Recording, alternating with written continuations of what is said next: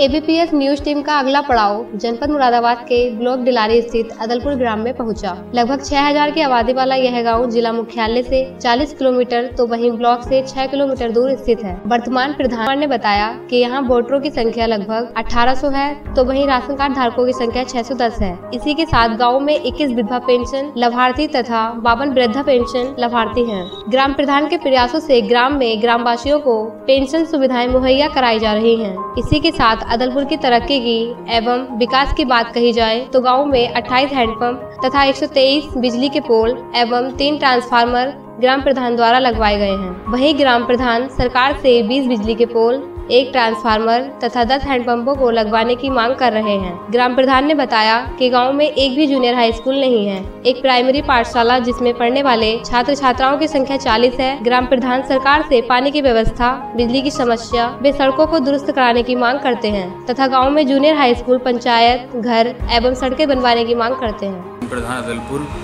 अंकित चौहान और शौचालय वगैरह तो बनवाई दिया हमने, जिन्हें जिन्हें जरूरत थी उतना बन गया। कुछ की और ज़रूरत है तो वो बता दिए, ब्लॉक में दे दिया एप्लीकेशन, चारे देने के लिए और सड़क वड़क का काम किया।